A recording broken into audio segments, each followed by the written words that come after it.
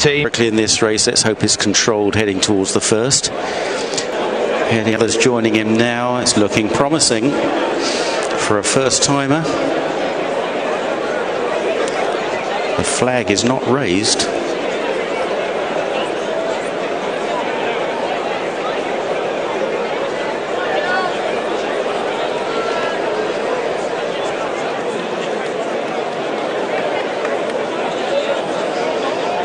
Now it is.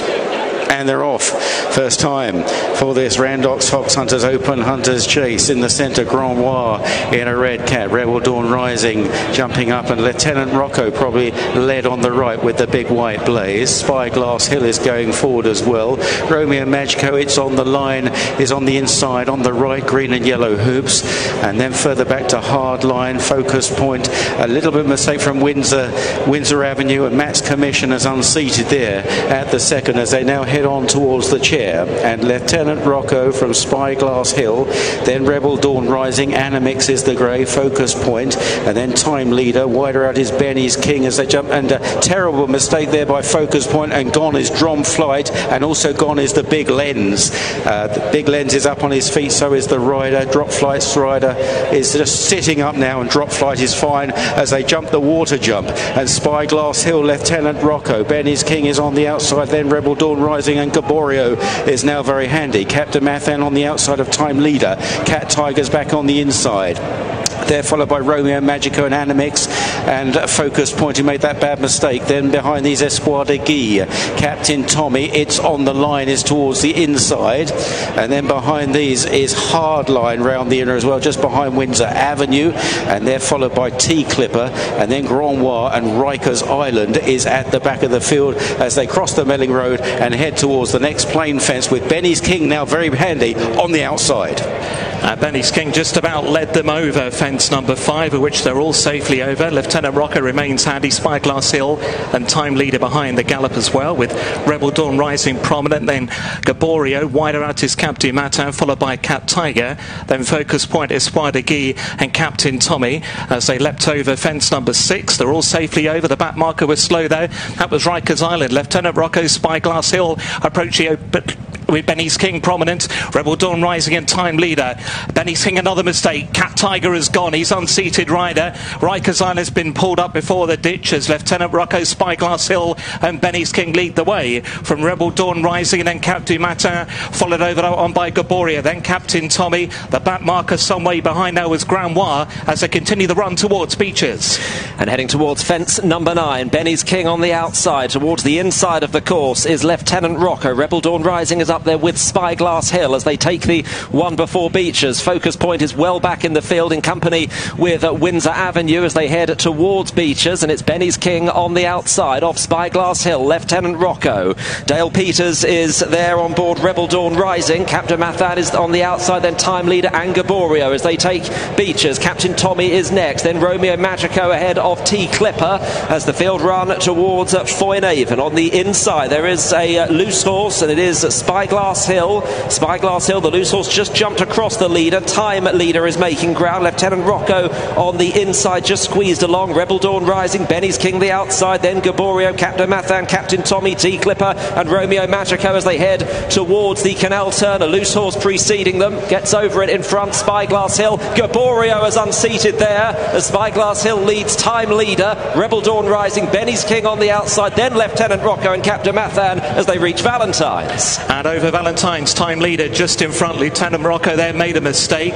Looks like Focus Point's been pulled up at the back as Benny's King will lead them towards the 14th from Time Leader and Rebel Dawn Rising. Spyglass Hill completes the leading quartet, then Captain Matin followed by Annamix, then came T-Clipper and Captain Tommy. It's on the line, has been ridden along, then Romeo Magico. That one in turn clear from a hard line. They're running towards the final open ditch, and over 4 out it was Benny's King who landed out in front from Time Leader, then Spyglass Hill and Captain Matan and Rebel Dawn Rising. The grey Annamix is behind those. It's on the line, he's trying to edge closer, then T-Clipper Romeo Magico away then from Captain Tommy as they jump over 3 out, and it's Benny's King who shows the way under Sean O'Connor from Spyglass Hill, who's racing in second under James King.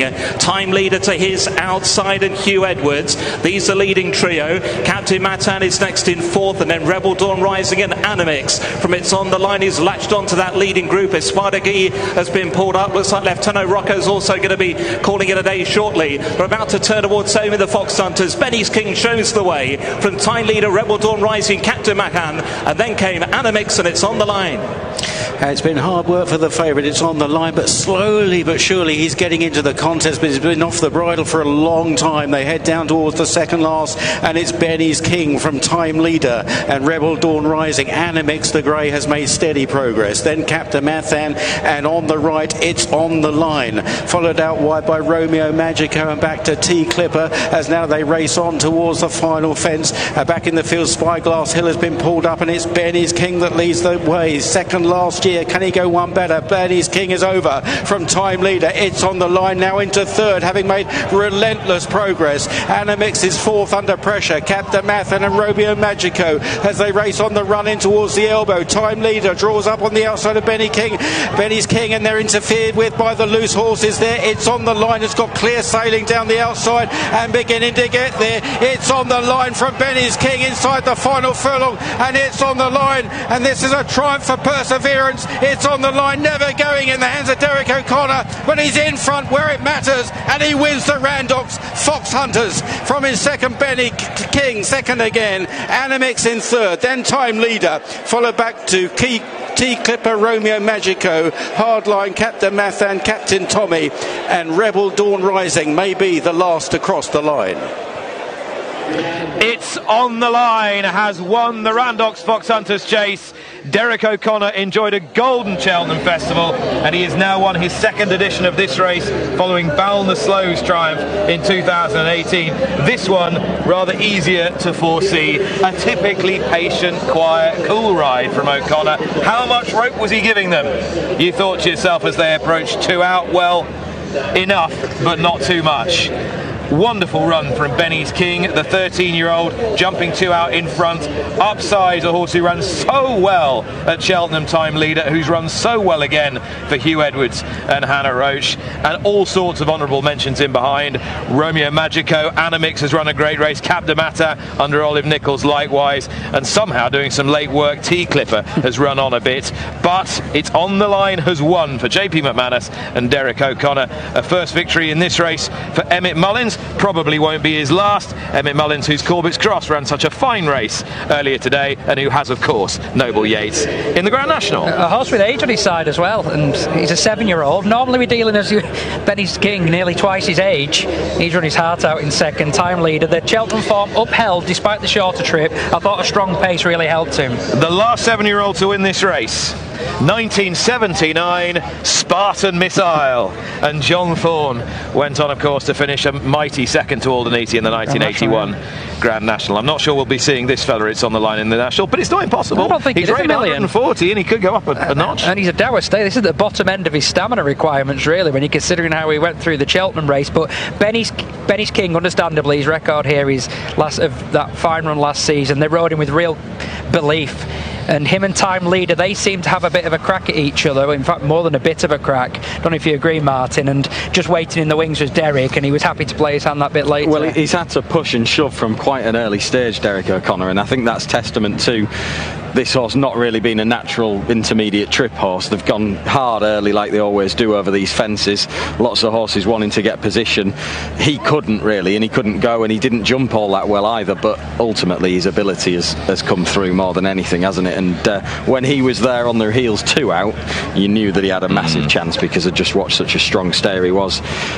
Time Leader, you can see another great run from him. Like you say, he's travelled so well again. Yeah. JP McManus is a regular fixture in all the top hunter chases, but in fact only 2 horses that have raced in these colours have won this race before, both very good ones.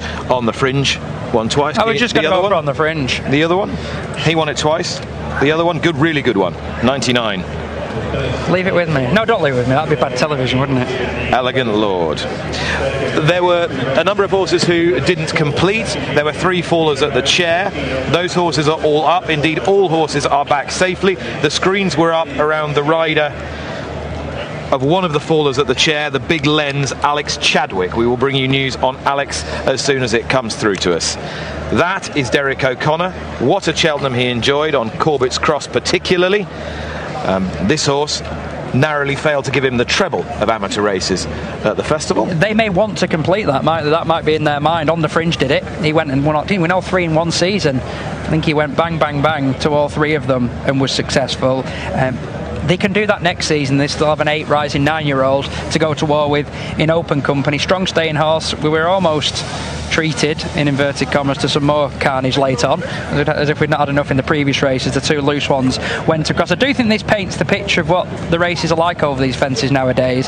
The pace used to hold up really well, but with the fences not being as big as they used to be, I think you can get more of a head of steam from rear. Like some One for Arthur have shown that. It's On the Line wins and justifies favouritism in the Randox Foxhunters. Here's Jess. Yeah, Derek O'Connor just proving how excellent he is, and that was some ride indeed. It's On the Line from a long way back and just pure class from horse and from jockey. This horse who was second in the Foxhunters at Cheltenham goes one better in the Aintree Foxhunters for Emmett Mullins in the colours of JP McManus, and he justifies his favouritism at 3-1. Benny's King second again at 8-1, and third home was Annamix at 5-1.